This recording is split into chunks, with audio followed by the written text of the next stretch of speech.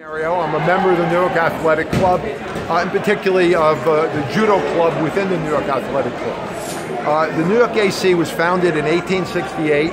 We are, without question, the greatest athletic club in the world.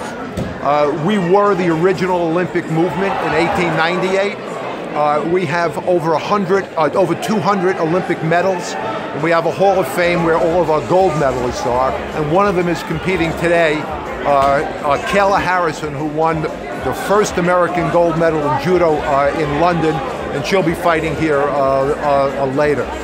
The purpose of the club is to support sport.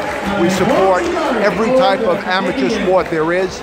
We've supported Judo for years, but any sport that you can name is part of the New York Athletic Club. From our lacrosse team, that is unquestionably the best in the country, to our rugby team, to fencing, to rowing, and then all of our Olympians. We're all very proud of the club, and the purpose of the club, again, is to support amateur athletics, which we've been doing now since 1868.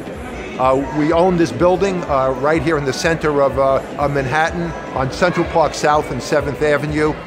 We had a ceremony many years ago when we tore up the lease. And we're proud of that also. It gives us the ability to do what we can do to help young athletes and to promote sport.